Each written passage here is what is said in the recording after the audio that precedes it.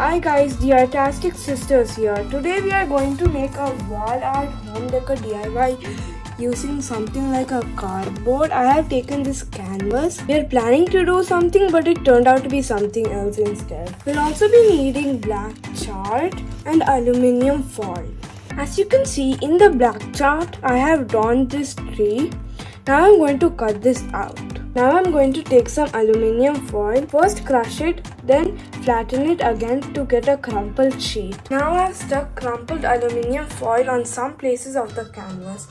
You will know why I stuck it only on some places after I do the next step. Now I have placed the cut tree and the grass on top of the canvas like this. Now you may know why I have placed aluminium foil only on some places.